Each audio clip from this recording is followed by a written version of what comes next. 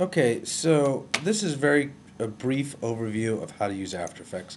You go to File, New Project, Composition, New Composition, call it something, and you want to use NTSC DV usually, or D1, but you can choose other things. You have duration. You click OK, and I'm just going to make some quick text.